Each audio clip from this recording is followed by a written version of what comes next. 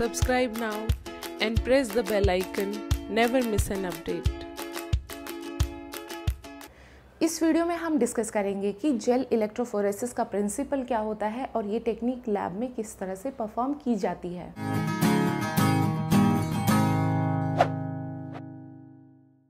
Gel electrophoresis एक separation technique है जो कि मॉलिक्यूल जैसे कि डीएनए, आरएनए, प्रोटीन मॉलिक्यूल्स को उनके साइज़ के बेसिस पर सेपरेट करती है। और इस टेक्निक को जेल इलेक्ट्रोफोरेसिस इसलिए कहा जाता है क्योंकि मॉलिक्यूल्स के सेपरेशन के लिए जेल यूज़ किया जाता है और इस जेल पर इलेक्ट्रिक करंट अप्लाई की जाती है, जिस वजह से जेल पर जब हम इलेक्ट्रिक करंट अप्लाई करते हैं जिस वजह से मॉलिक्यूल साइज़ के बेसिस पर सेपरेट होते हैं। तो क्योंकि यहाँ पर हम जेल में इलेक्ट्रिक करंट का यूज़ करते हैं मॉलिक्यूल्स के सेपरेशन के लिए, इसलिए इस टेक्निक को जेल इलेक्ट्रोफोरेसिस कहा जाता है। ये जो जेल होता है ये दो तरीके के होते हैं, agarose jail and polyacrylamide gel. Agarose jail का पोर साइज ज़्यादा होता है पॉलीएक्रिलामाइड जेल से, इसलिए एग्रोस जेल लार्ज मॉलिक्यूल्स के सेपरेशन के लिए यूज़ किया जाता है जैसे DNA and RNA, and polyacrylamide gel small size molecule जैसे प्रोटीन या फिर स्मॉल फ्रेगमेंट्स ऑफ डीएनए, इस तरह के फ्रेगमेंट्स को आइसोलेट करने के लिए पॉलीएक्रिलामाइड जेल यूज़ किया जाता है। अब हम देखते हैं कि लैब में हम ये टेक्निक किस तरह से परफॉर्म करते हैं, मीन्स ये मॉलिक्यूल्स का सेपरेशन किस तरह से होता है। तो जब हम ये टेक्निक लैब में परफॉर्म करते हैं तो हमें चाहिए सैम्पल, जिस भी सैम्पल को हम एनालाइज करना चाहते हैं। सपोज़ पीसीआर प्रोडक्ट है जिसको हम एनालाइज करना चाहते हैं कि उसमें कितने कितने फ्रेगमेंट के डीएनए सेगमेंट्स हैं। जब हमारे पास सैम्पल होता है तो सैम्पल होने के बाद सेकंड स्टेप होता है एग्रोस जेल बनाना। एग्रोस जेल को बनाने के लिए हम एग्रोस वे करते हैं जो कि रेडीमेड मार्केट में पाउडर फॉर्म में मिलता है। एग्रोस को वे करने के बाद हम उसको टीएई या टीबी बफर में डिज़ोल्व करके माइक्रोवेव करते हैं। लगभग 2 मिनट तक हम इस सॉल्यूशन को बॉईल करते हैं ताकि एक ट्रांसपेरेंट सॉल्यूशन फॉर्म हो।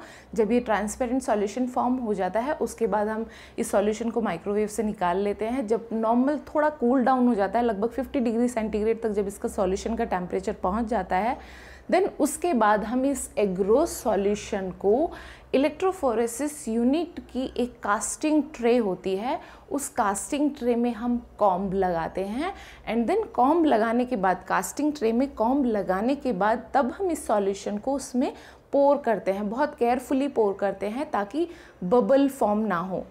पोर करने के बाद हम इस सॉल्यूशन को 15 से 20 मिनट के लिए छोड़ देते हैं ताकि ये सॉल्यूशन यहाँ पर सॉलिडिफाई हो सके। जब ये सॉलिडिफाई हो जाता है उसके बाद हम कॉम्ब को रिमूव कर लेते हैं। कॉम्ब रिमूव करने के बाद जहाँ पर कॉम्ब था वहाँ पर वेल्स फॉर्म हो जाते हैं और इन वेल्स में ही हम अपने सैंपल को लोड करते हैं।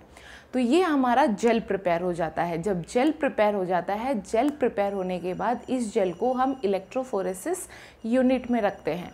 इलेक्ट्रोफोरेसिस यूनिट में रखने के बाद यहाँ हम ध्यान रखते हैं कि जो जेल के वेल्स हैं, जो साइड जेल के वेल हैं वो कैथोड की साइड होने चाहिए क्योंकि डीएनए नेगेटिव चार्ज होता है और यहाँ पर जब इलेक्ट्रिक करंट रन होगी तो डीएनए नेगेटिव से पॉजिटिव चार्ज की साइड अट्रैक्ट होना चाहिए, जिस वजह से हम ये ध्यान रखते हैं कि वेल्स कैथोड की साइड रखे जाते हैं।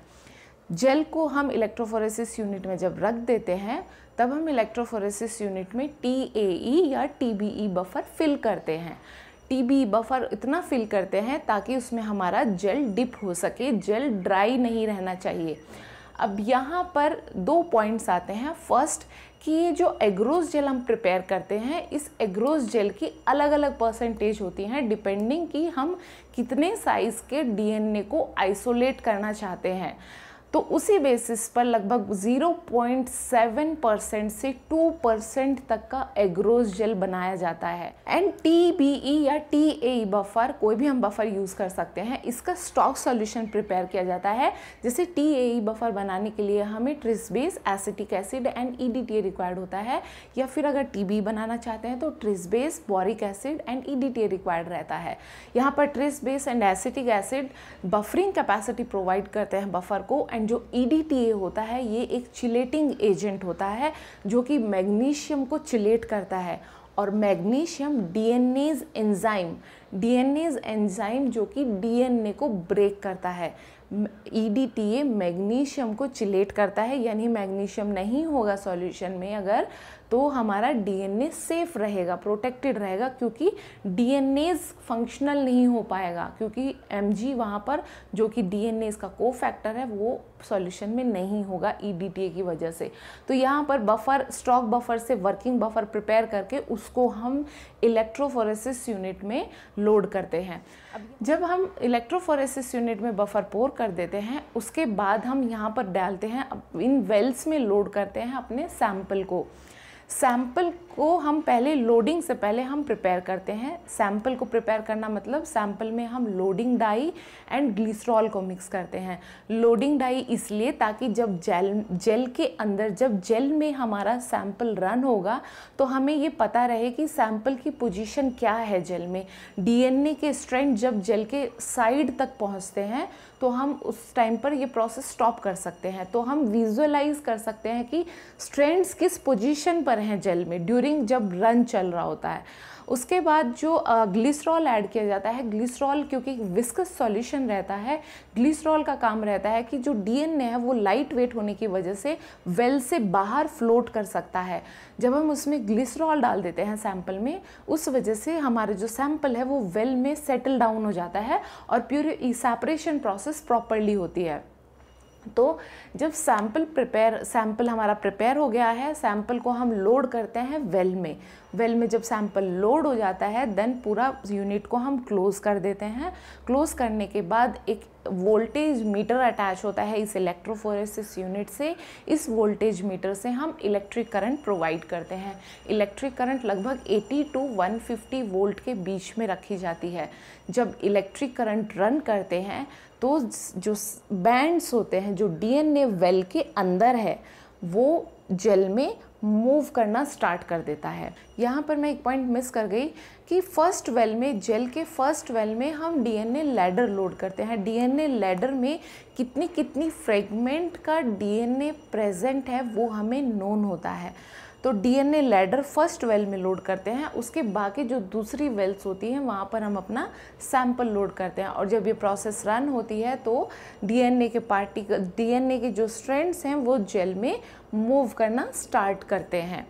अब जब ये पूरा प्रोसेस लगभग 1 से 1.5 घंटे का होता है, जब ये पूरा रन कंप्लीट हो जाता है, मतलब हमारे डीएनए के बैंड्स लास्ट तक दिखते हैं हमें जेल में, हम प्रोसेस को स्टॉप कर देते हैं और उसके बाद अपने जेल को वहाँ से ले लेते हैं और इस जेल को यूवी विजुअलाइजेशन के लिए ले जाते हैं। क्योंकि जेल में या तो हम इस जेल को ETBR सॉल्यूशन से वॉश करें। ETBR क्या करता है, ETBR डीएनए के साथ ग्रुप फॉर्म करता है, डीएनए के साथ बाइंड हो जाता है और ये ETBR फ्लोरेसेंट टैग की तरह काम करता है। जब ये ETBR डीएनए से बाइंड हो जाता है और हम अपने जेल को UV लाइट में रखते हैं तो UV लाइट में रखने के बाद ये ETBR फ्लोरेसेंस प्रोड्यूस करता है, जिस वजह से हम ईजिली ये चेक कर पाते हैं कि डीएनए का बैंड की पोजीशन क्या है जेल में। और उसके बाद या फिर हम क्या कर सकते हैं, जब हम एग्रोस सॉल्यूशन प्रिपेयर करते हैं, जब हम एग्रोस सॉल्यूशन को लगभग 50 डिग्री सेंटीग्रेड तक कूल डाउन करते हैं पोर करने से पहले, उस टाइम पर हम उसमें ETBR सॉल्यूशन ऐड कर सकते हैं। तो ये 2 प्रोसेस होते हैं कि ETBR को हम ऐड करते हैं। देन हम डीएनए को विजुअलाइज करते हैं UV के अंडर। UV यहाँ पर बहुत कम टाइम के लिए एक्सपोज की जाती है और बहुत लेस इंटेंसिटी की UV लाइट होती है, इसलिए ये हमारे डीएनए के लिए बहुत ज़्यादा हार्मफुल नहीं होती हैं। एंड देन जब हम डीएनए को यहाँ विजुअलाइज कर लेते हैं, हम ये मैच कर लेते हैं कि हमारा डीएनए, जो सैंपल में डीएनए मॉलिक्यूल हैं, वो लैडर के कौन से डीएनए के स्ट्रैंड के साथ मैच करते हैं। और इस तरह से हम आइडेंटिफाई कर पाते हैं कि सैंपल में जो डीएनए के स्ट्रैंड्स हैं उनकी कितनी लेंथ हो सकती है। उसके बाद हम इस सैंपल को फर्दर यूज़ कर सकते हैं दूसरे प्रोसेस के लिए, दूसरे एक्सपेरिमेंट्स के लिए। इस डीएनए के स्पेसिफिक फ्रेगमेंट को हम जेल से आइसोलेट करके दूसरे प्रोसेस या दूसरे एक्सपेरिमेंट्स के लिए यूज़ कर सकते हैं।